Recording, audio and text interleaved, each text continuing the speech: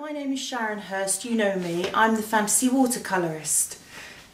I've had a picture up on Facebook and people have been asking me how I get the salt effects. So I thought the easiest way to explain it all was to actually show you. So the first thing I need to do is just mask out around the areas that I'm going to paint. Here we go. So here we have this lovely thin blue masking fluid, bar of soap and my brush. And I need to wet my brush and then I'm going to fill all of the fibres of it with soap. So scrub it in that little bar of soap so that everything is covered, and then I'm just going to roll it to get rid of the bubbles. So now I can mask my picture out and my brush will be safe from this gooey gunge. So round here it'll make it so much easier to paint. If I have just got this edge, I can paint up to it and not worry about going over the lines. So that's her boots filled in.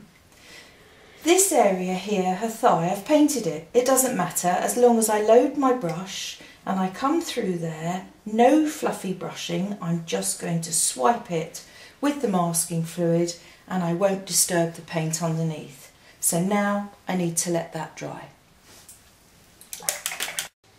So my masking fluid is all dry now and I need to just be laying some colours into the top of this tomb. I want them to have this frosted effect here, but it's got to be lighter because the light from the moon is shining down. The important thing to remember when you're using salt is to have everything ready. So I need to have my salt to hand, I have the water and all of my colours are in my palette. The first thing I want to do is come across here with a number 8 brush, this is an 8 sable, and I want to wet the area, and I'm going to do this purely and simply because the paper will suck that water in and absorb it and I won't be able to use the salt. So let's just give the paper a drink. Imagine you're giving it a drink. So pop the water across the area that you're going to paint. And then I simply want to come in, drop in a few colours. So here we have a little bit of burnt sienna. I'll put some along here as well, just a little. It'll brighten it up rather than making it too dull with greys. And then how about here, this is burnt umber. Let's have some burnt umber in the mix as well. So pop some of that along, all along the edge here.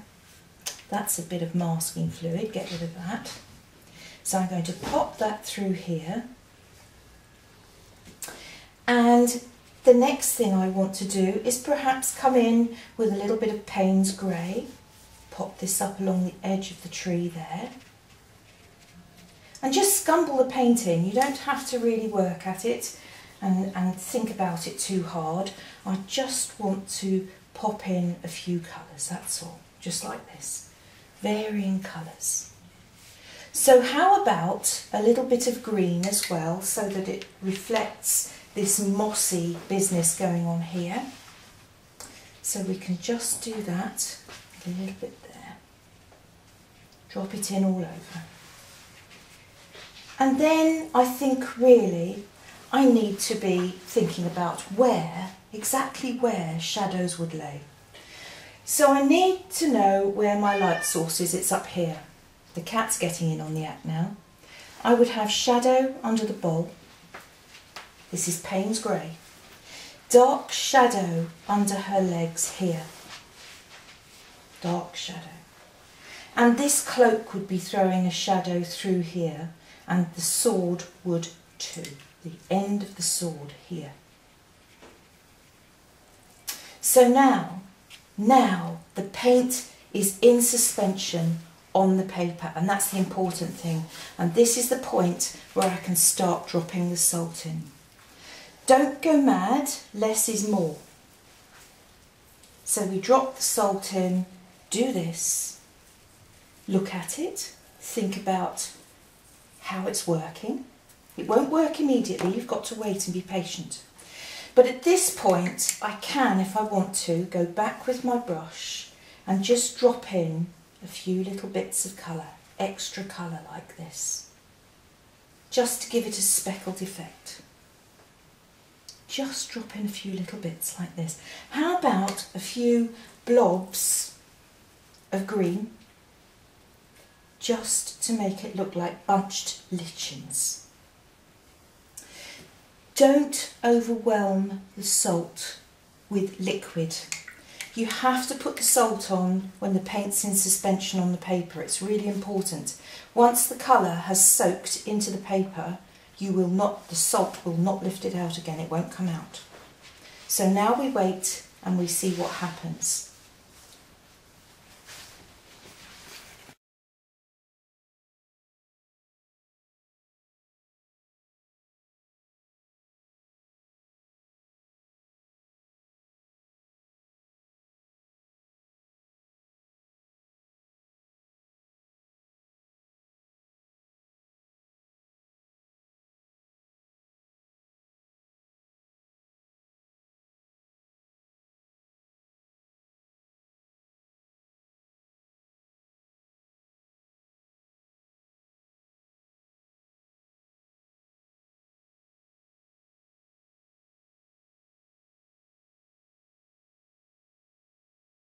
Okay, so here we go. The salt's off. I've just rubbed it off with my finger, and I've taken the masking fluid off, same way, just gently rub it. Make sure it's all bone dry first. So just rub it away and brush it away. That's gone.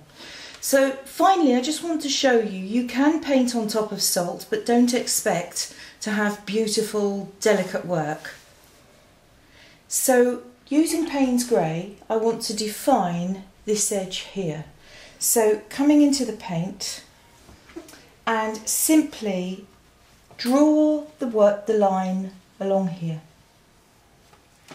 So straight along like so. And this will define the edge of that tomb, that top edge. And then we blend it away simply by rinsing the brush, dabbing the drip off, and then coming in underneath and softly, softly blending. That's once. Clean the brush, dab the drip, and then come in again and blend it across. And that will give you the shadow on the edge of the tomb. Good definition.